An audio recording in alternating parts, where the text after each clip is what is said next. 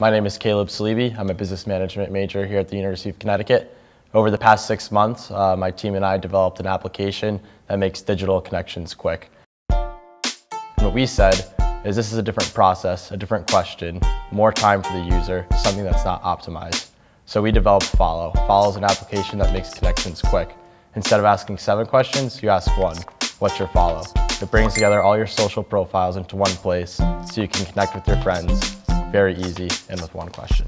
So this application really would have never come together if it wasn't for a class in the business school taught by David Noble. You find a team, you work together, and by the end of the semester, hopefully have a minimum viable product. Throughout that process, we were able to get $1,000 in seed funding from Get Seeded, as well as talk to a lot of mentors throughout the field, some from Europe, some from New York City, that was all put in contact with us through the business school. So over my 4 years here, the emphasis on entrepreneurship and innovation has grown tremendously. Things like the Worth Institute, something that are really just getting started this year, are bringing a lot of smart people in venture capital and in entrepreneurship and tech back to UConn.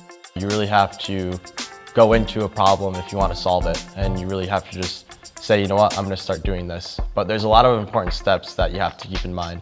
You have to do market testing and make sure that it's not just something in your head. You have to make sure that it's a universal problem that people are facing. And this will really help you to develop clear thinking and push forward with a clear idea.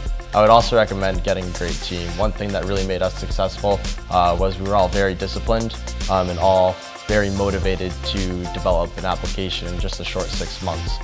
So market testing and getting a good team and really focusing on a problem that's worth solving.